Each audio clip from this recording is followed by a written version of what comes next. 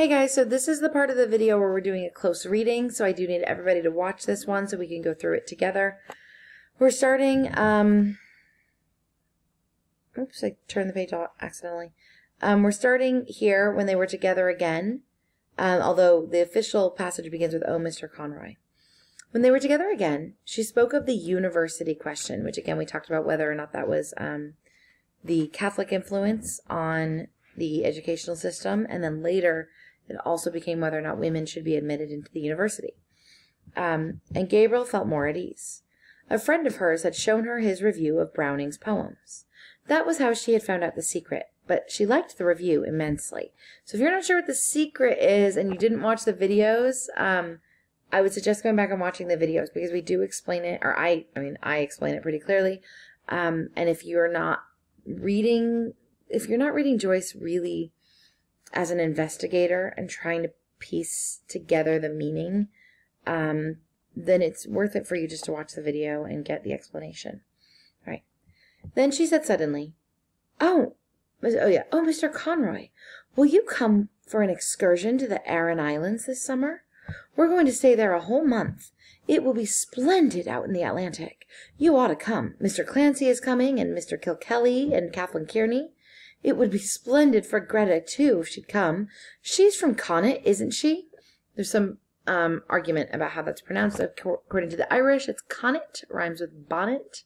According to the English, it's Connacht. Connacht rhymes with untaught.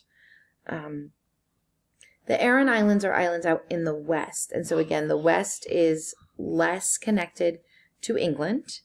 And so it is further away from sophistication. So if you're over here. Yes, Amy? You can activate Wi-Fi. Okay. So, she's from Connacht, isn't she? Her people are, said Gabriel shortly. Ooh, he did not like that. But you will come, won't you? Said Miss Ivors, laying her warm hand eagerly on his arm. The fact is, said Gabriel, I have just arranged to go... Go where? Asked Miss Ivors. Well, you know, every year I go for a cycling tour with some fellows, and so... But where? Asked Miss Ivors. Well, we usually go to France or Belgium or perhaps Germany, said Gabriel awkwardly. Why is this awkward? Because she's an Irish nationalist, and so he's going to spend time on the continent, and it's showing that he is not necessarily aligned with her values. And why do you go to France or Belgium, said Miss Ivors, instead of visiting your own land? Well, said Gabriel, it's partly to keep in touch with the languages, and partly for a change. And haven't your own language to keep in touch with? Irish? Asked Miss Ivors. So Irish, of course, is Gaelic, a language that's not English. Well, said Gabriel, if it comes to that, you know Irish is not my language. Their neighbors had turned to listen to the cross-examination. Gabriel glanced right and left nervously, and tried to keep his good humor under the ordeal, which was making a blush invade his forehead.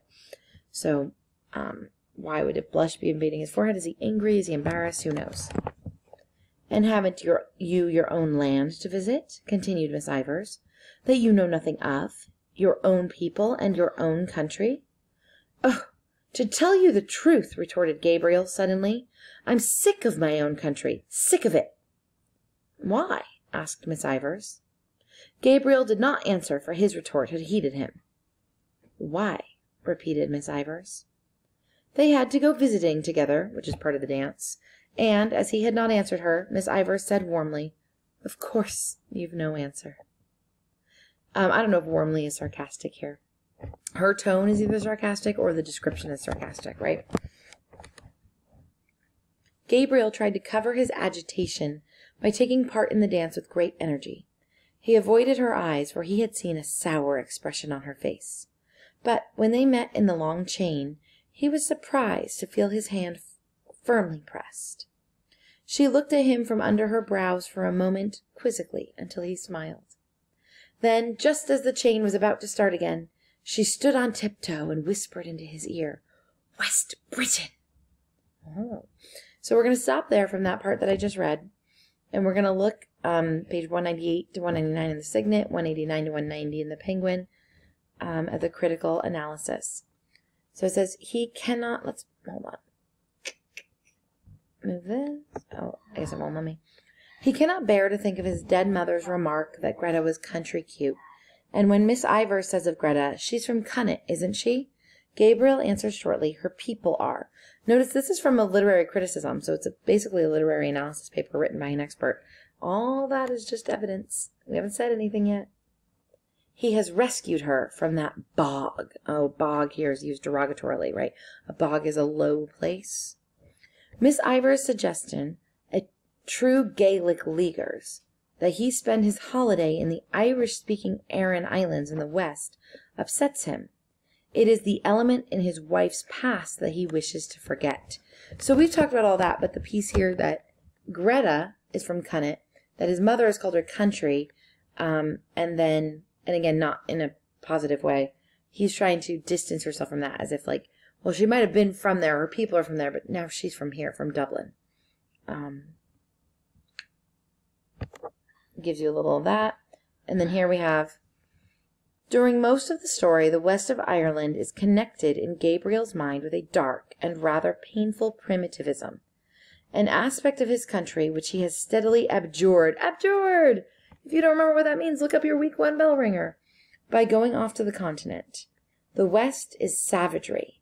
To the east and south lie people who drink wine and wear galoshes.